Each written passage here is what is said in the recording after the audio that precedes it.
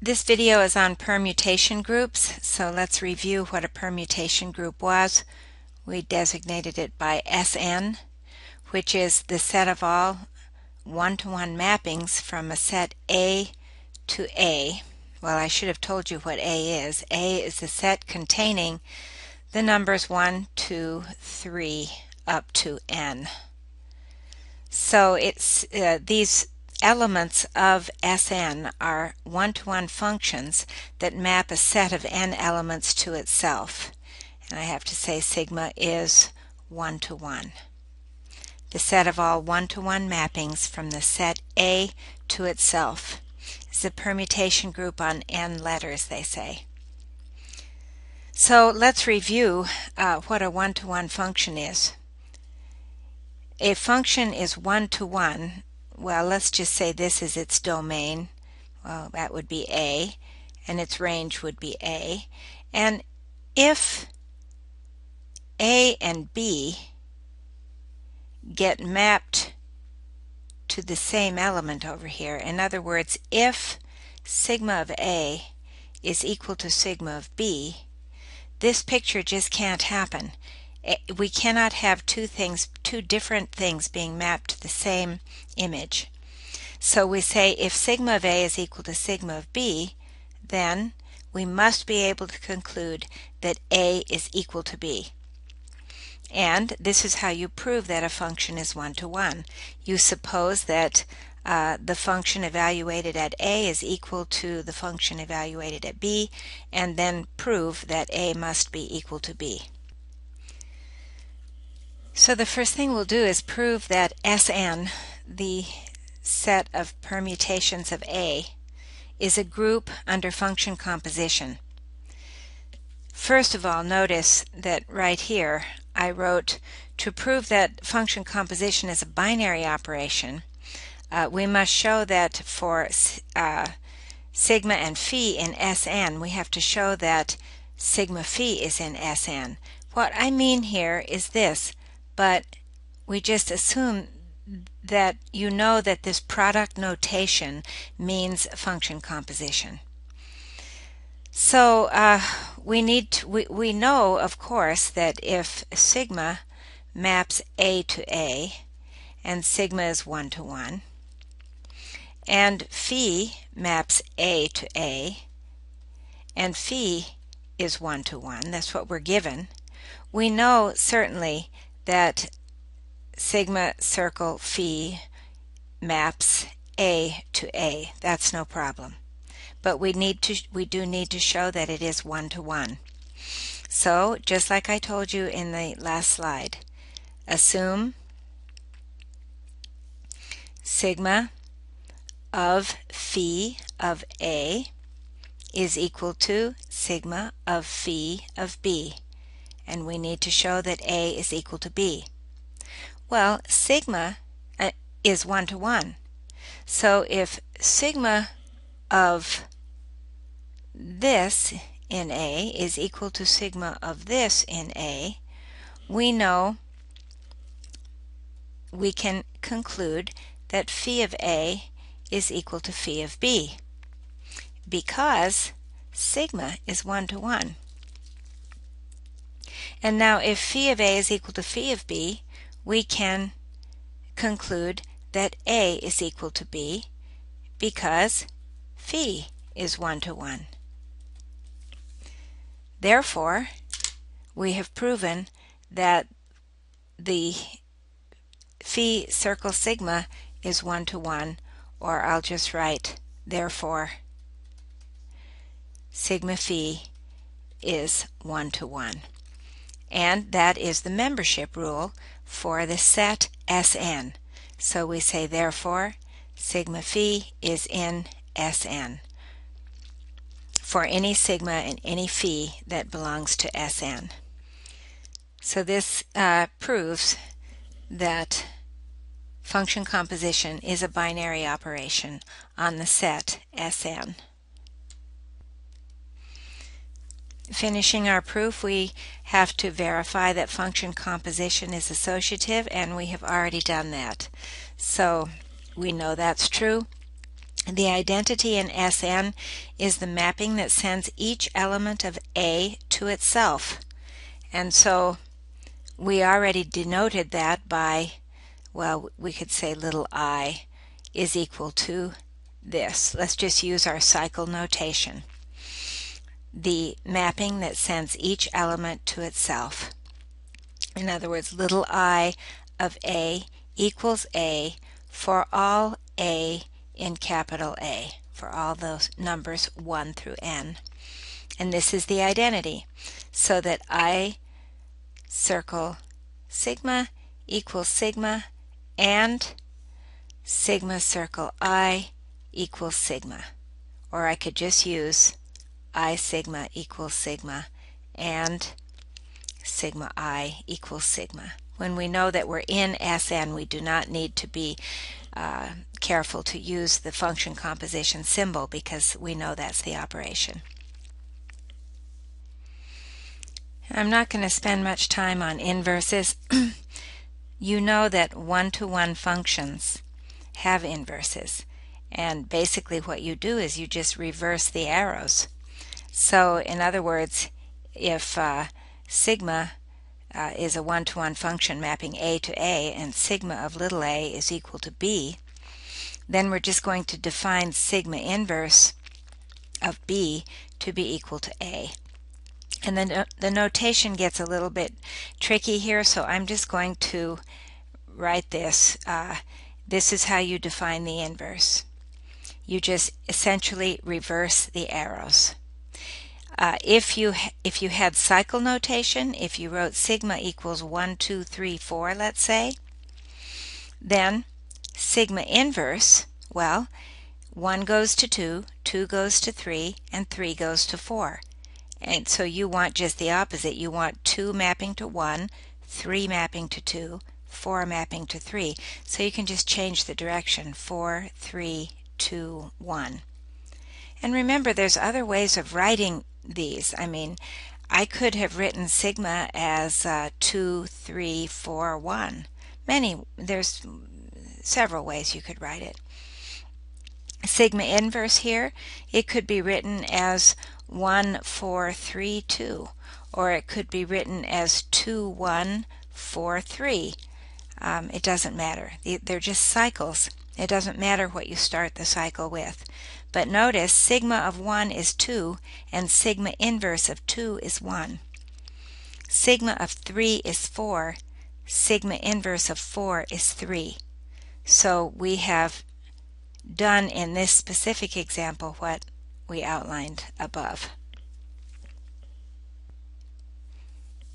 So for the rest of this lecture, we'll stay in the group S5. The group of all permutations of the set containing 1, 2, 3, 4, and 5. So how many permutations are there? Well, you probably know that there are 5 factorial, but you can think of it this way.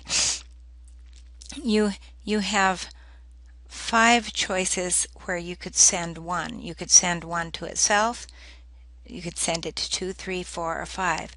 So after you've made the decision where to send 1, then you could choose you could have 4 choices for 2. You couldn't send 2 to the same place you did 1. So you have 4 choices for 2 and 3 choices for 3, 2 choices for 4, and then 1 choice where to send 5. That's how you get 5 factorial. So there's 5 factorial permutations, 5 factorial elements in S5. And in general, here's a new word. The order of a group. Let's define that right here. The order of a group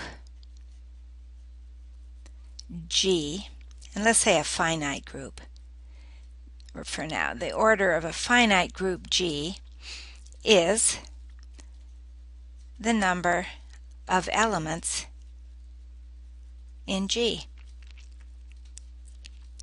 Now be careful because we're also going to be talking about the order of an element in the group. That's different. But the order of the group is just the number of elements in the group, and it's denoted this way. the order of G. It's like absolute value signs. So in general, the order of the group Sn is n factorial. That's how many elements are in the group. So we want to, for now, know how to calculate in Sn and understand some basic things about the elements of the group. Just in case you've forgotten, I want to go back over cycle notation briefly. We have our set A containing 1, 2, 3, 4, and 5. And then a permutation is a one-to-one mapping from this set to itself. So it may send 1 to 2 and 2 to 1, and 3 to itself, and 4 to 5, and 5 to 4. This is an example of maybe one that we would call sigma. And they're not written, but it means 1 is mapped to 2, sigma of 2 is equal to 1, sigma of 3 is equal to 3, and so on. And we found an easier way to write these using cycle notation rather than these brackets. We would write sigma equals, and I just put down 1 first and see what happens. Well, 1 is mapped to 2, so I write 2. Then I go back up and see 2 is mapped to 1, and that's the beginning of the cycle, so I close it. So now let's see, 3. I check, 3 goes to 3, so I can just close it right away. And 4 is mapped to 5, and 5 is mapped to 4. We don't need to keep the 3 in there. You can if you want, but this is just the cycle in cycle notation, product of two cycles. 1 goes to 2, 2 goes to 1, and 4 and 5 are mapped to each other.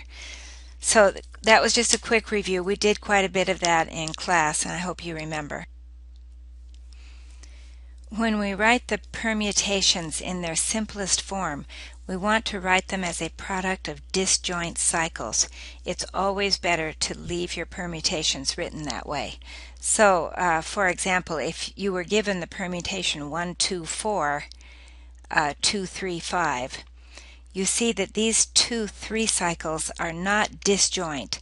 I see we have a 2 in this one and a 2 in this one. So I want to multiply these together. Not really multiply function composition, but we'll just use the term multiply. Okay, so function composition you always read this way. And so first, well, I'll put 1 down. And I look and I see what this permutation does to 1 is it leaves it alone. And then I plug 1 in here and I go to 2. So 1 is moved to 2 by the product of these 2 cycles. All right, now I go to 2 on the right again. 2 is sent to 3, and then that's plugged into this one, and 3 is not moved. So 2 is sent to 3 by the product. Go back to 3. 3 goes to 5. Come over here, plug 5 in, and 5 is fixed. So 3 goes to 5. Back to the right, 5 goes to 2. Because it's closed here, it goes back to the beginning. 5 goes to 2, and plugging 2 in here, we see it is moved to 4. And now 4 is fixed, and here 4 is taken to 1, so I close.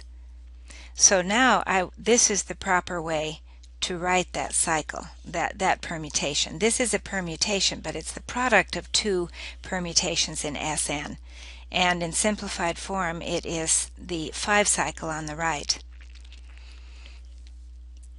Let's see, one other example. Let's take 1, 2 times 1, 3, 2.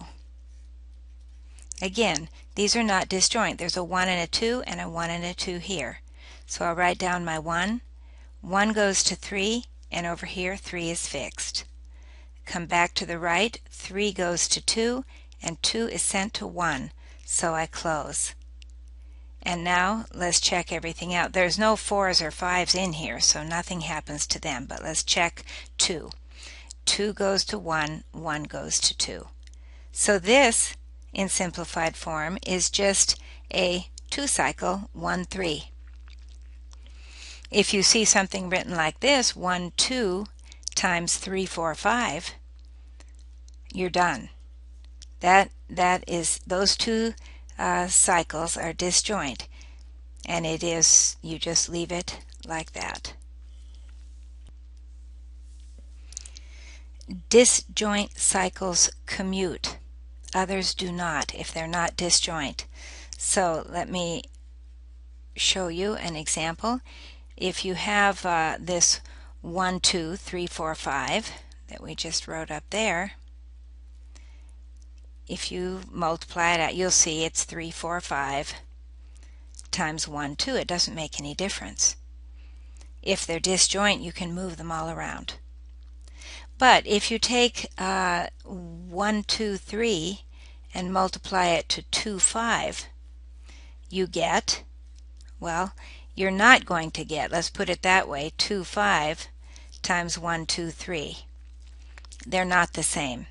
If you multiply this one on the left, you will get 1, 2, 5, 3, and that is not what you get on the right, which is 1, 5, 2, 3. You check that yourself.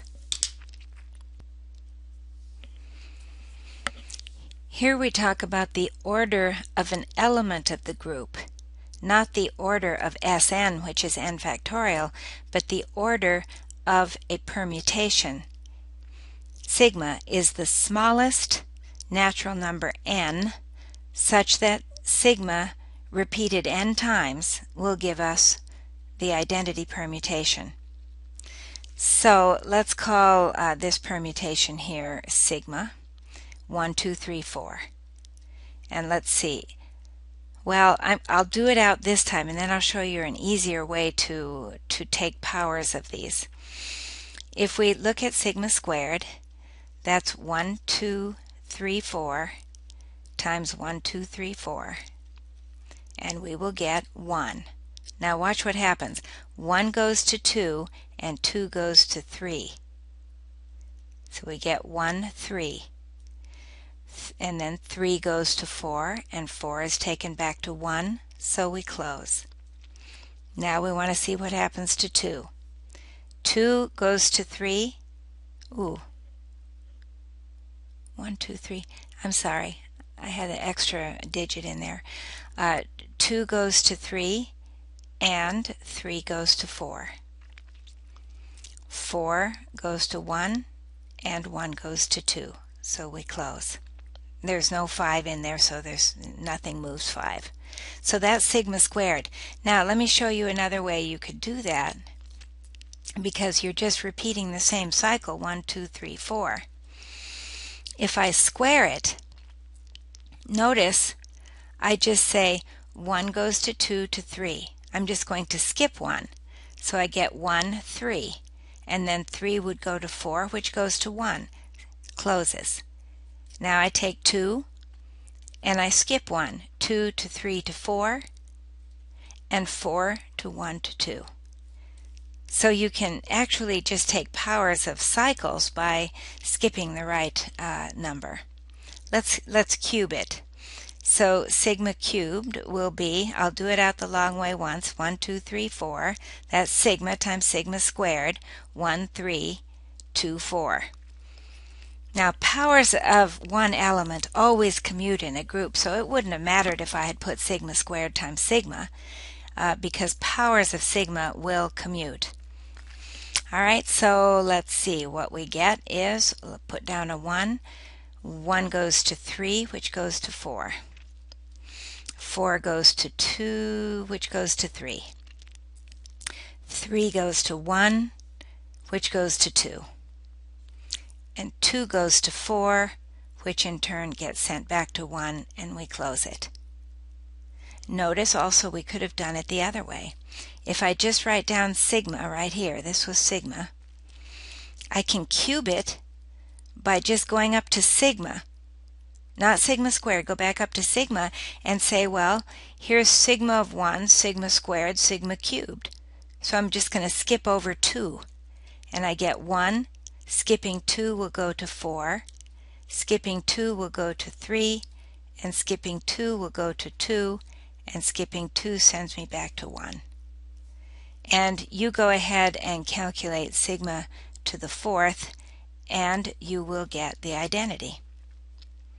A 4 cycle goes back to itself after 4 applications of that permutation.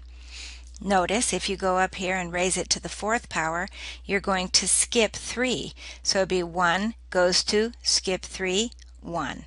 2 goes to skip 3, 2, etc. All right, now here it says find the order of this permutation. But that is not written in its simplest form. They are not disjoint cycles. So if we want to call this thing something, that's fine, but let's rewrite it in its simplest form as a product of disjoint cycles. So I put 1. 1 goes to 4. 4 is fixed, 4 goes to 5. 5 goes to 2, and 2 is fixed. 2 goes to 3, 3 is fixed. 3 goes to 5, and 5 back to 1. I close. So beta is really just a 5 cycle. And the order of beta, by the way, I didn't show you this, we use the same notation. The order of beta is 5. The order of an n cycle, just one n cycle, or m cycle, is m. In general, the order of an m cycle in Sn is m. So if sigma is a 3 cycle, the order is 3. But remember, always write them in simplest form before you start computing or before you try to find the order of the element. Always put it in as a product of disjoint cycles. All right, so here we're going to calculate the order of some permutations, and I'd like you to see if you could generalize.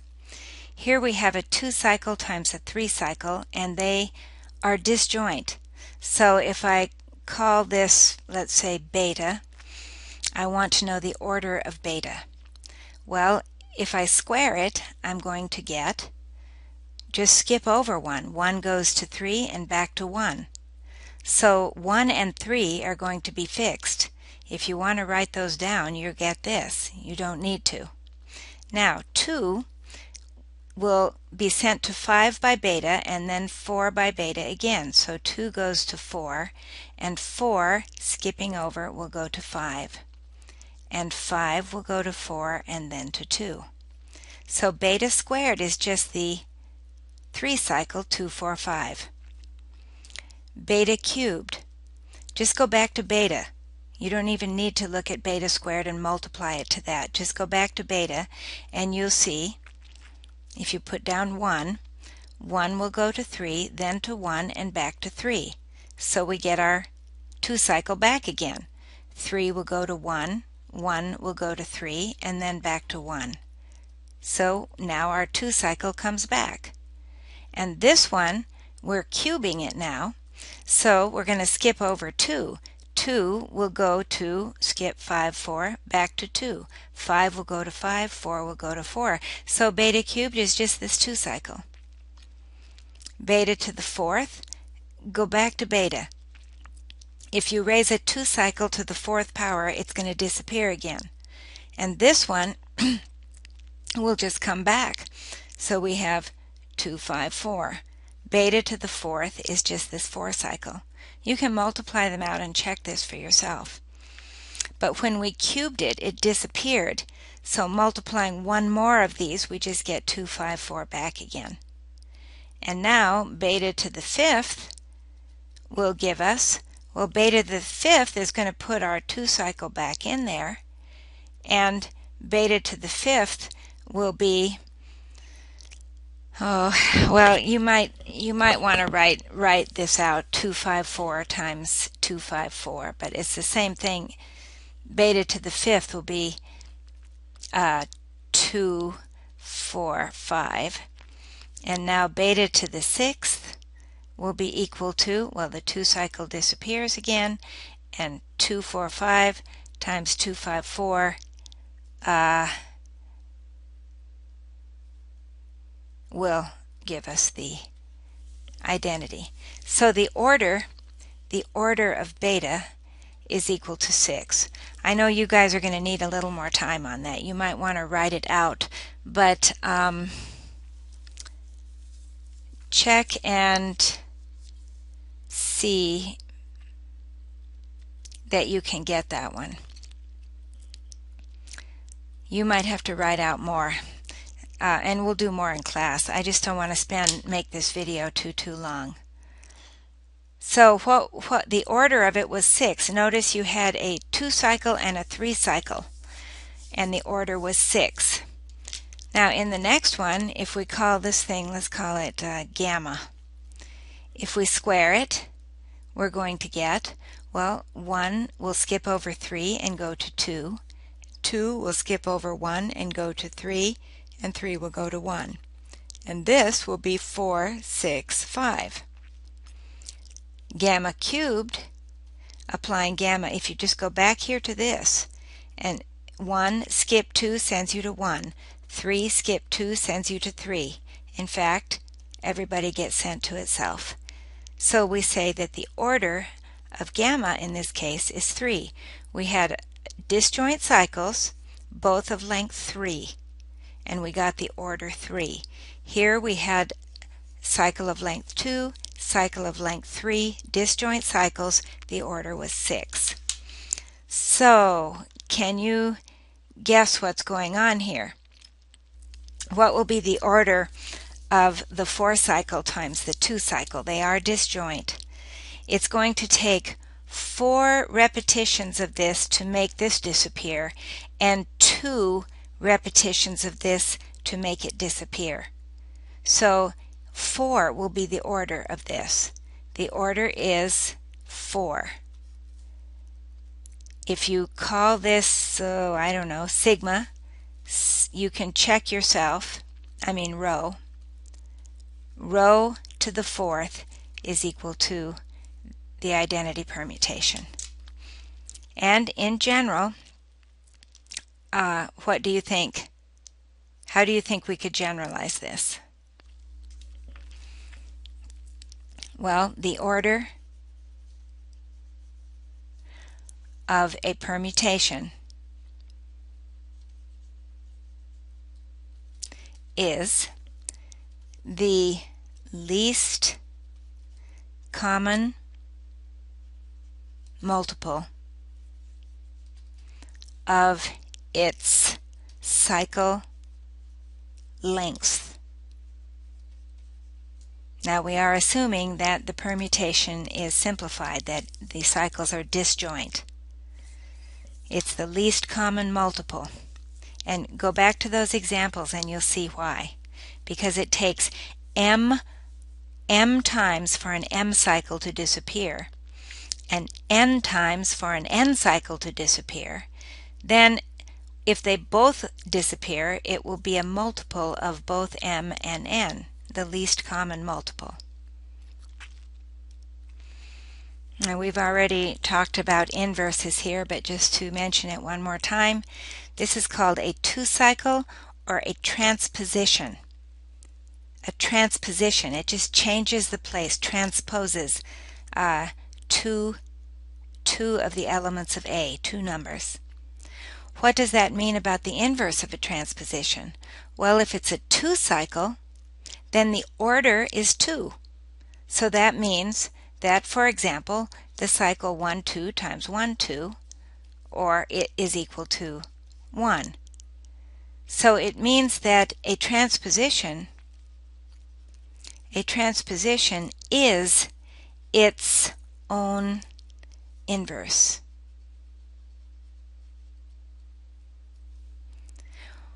What is the inverse of 3, 4, 2, 1? Well, we said that you could write it 1, 2, 4, 3, just reverse it. That's one way. But that's the same thing as 2, 4, 3, 1. It's the same thing as 4, 3, 1, 2. Different ways to write it. But the easiest is just to change, just change the order of the permutation, change the direction of the cycle. What is the inverse of 1, 3, 2, 4, 5? Well, it's in simplest notation, so the inverse of 1, 3 is 1, 3, and the inverse of 2, 4, 5 would be 5, 4, 2. So there's the inverse. This is its own inverse, and this we have to reverse the numbers. Of course, if you want to just reverse the numbers, you could write 3, 1, 5, 4, 2. That's exactly the same thing. You just have to make sure that the numbers are going in the opposite directions. Now this one down here, the inverse of 1, 4, 5, you want to that is not disjoint. So this one you must multiply it together first. So this one, if we multiply it together, I write down my 1. 1 is fixed, 1 goes to 4. Go back here, 4 is fixed, 4 goes to 5. Back here, 5 goes to 2, 2 is fixed. 2 goes to 3, 3 is fixed. 3 goes to 5, and 5 goes to 1. I close. So it's just this 5 cycle, and I write the inverse by, again, I'll just reverse it. So if this is what we call gamma, then I can say gamma inverse is equal to, and I'll just 3, 2, 5, 4, 1.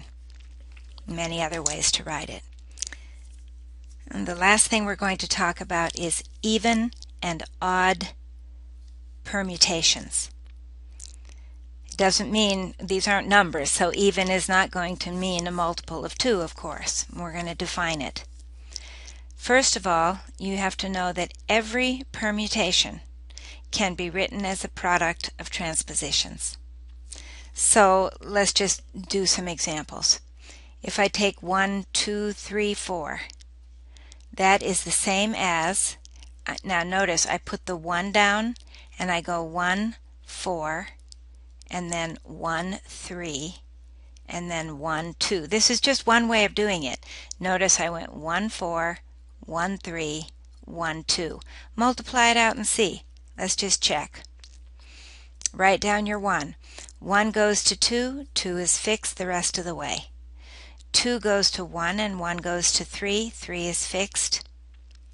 3 goes to 1 and 1 goes to 4, 4 goes to 1. So you see? And if we have this is written as an odd number of transpositions, we're going to call it an odd permutation. Notice I could also say 1, 2, 3, 4 is equal to 1, 4. How about 2, 5, 2, 5? What's that? That's the identity. And then I could put 1, 3, and I could put 1, 2, and maybe I'll put another 1, 2, and another 1, 2. Okay, so here's another way to write it. Notice these just cancel each other out. Those are inverses. These are inverses. So you still have 1, 4, 1, 3, 1, 2. But notice that no matter how I write this 4 cycle as a product of transpositions, it's going to have an odd number. 1, 2, 3, 4, 5, 6, 7. And that's the way it is. When you take any one of the permutations and write it as a product of transpositions, it will either always be written as an odd number or as an even number of transpositions. So that's where we get the odd and even. Let's take another one. Let's take 1, 3, 2 times 1, 2 times 3, 4, 5, 1. Okay? Now, I don't even have to simplify this. These are not disjoint, but to find out if it's even or odd, I really don't even have to simplify it. I can just say, okay, first of all, I'm going to take this one, and I'm going to write it as 1, 2, 1, 3. 1, 2 is already a transposition, so I put that in. I definitely want to have this order. And then here, I'm just going to change it to 3, 1, 3, 5, 3, 4. And I have 6 of them. So this is an even permutation. Now, we didn't simplify it, but if you're just asked, is a permutation even or odd, you just write it as a product of transpositions, and if it is an even number of transpositions, the permutation is even. If it's odd, it's odd. Okay, so just last two problems here. Classify the following as either even or odd and find the order of each.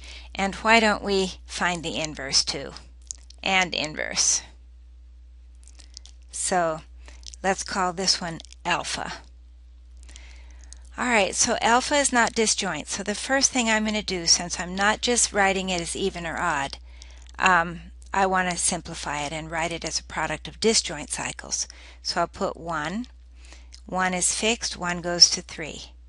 3 is fixed, 3 goes to 5.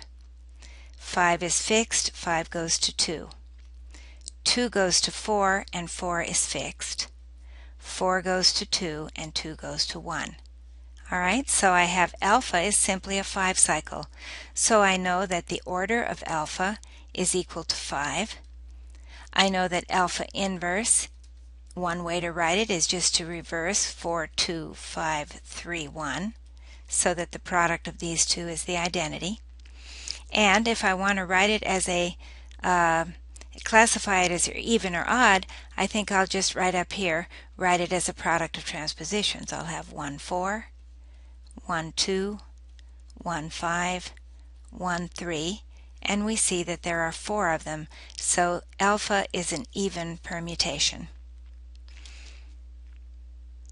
And gosh, this is the same kind of thing, so let's cancel that example and stop here.